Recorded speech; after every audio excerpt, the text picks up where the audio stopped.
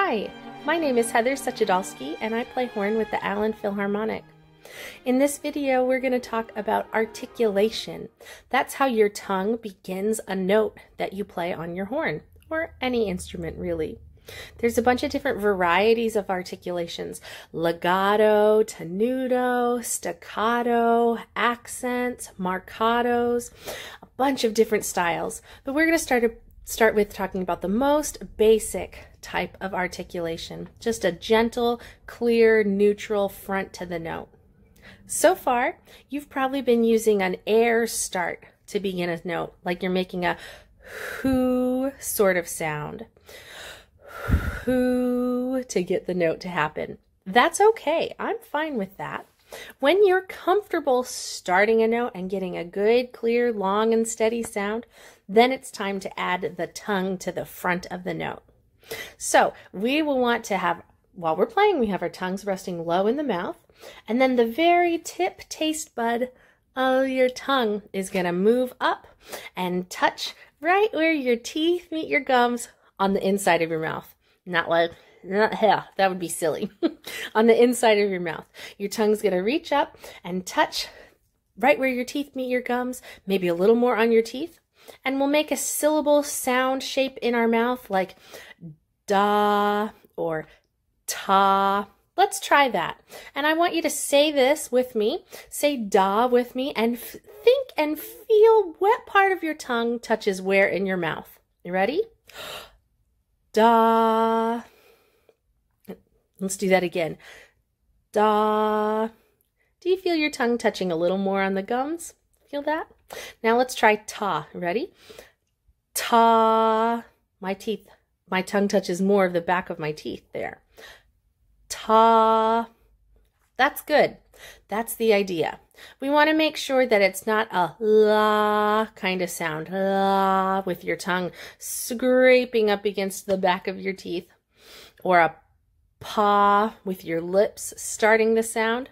It's ta or da with your tongue moving down like a trap door opening up. All right, cool. Let's try that. So carefully grab your horn. And let's see if we can play that on any one of our open notes. G or E or middle C. I'm going to make my horn face. Om.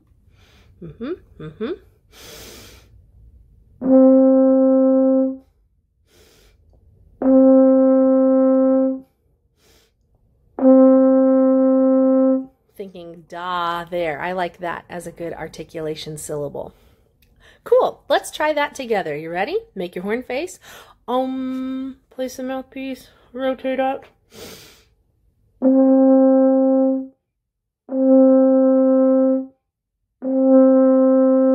So you're going to take a big breath in through your nose.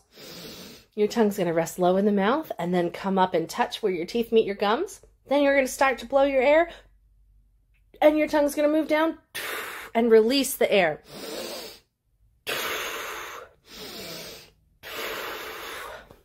That's what we want. We want that breath in, tongue touches, releases the air.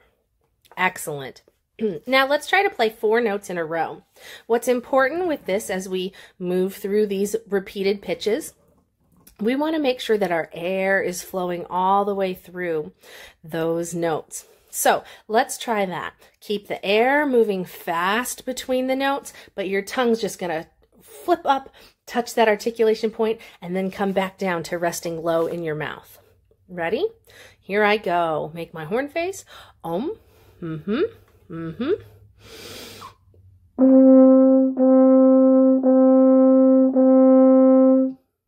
Let's try that again. Listen how even my notes are. Make the horn face.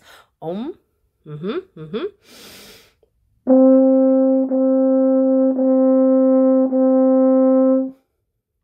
One more time. Now you do it with me and make sure that you've got air flowing all the way through there and listen for your 4 even notes. Ready? Big breath. Make your horn face. Om.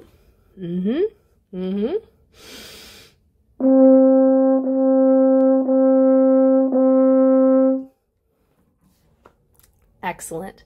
Make sure every note ends in that ah kind of sound with your air. It's not a toot, toot, or toop, toop, toot, da, da, da, ta, ta, toop, toop.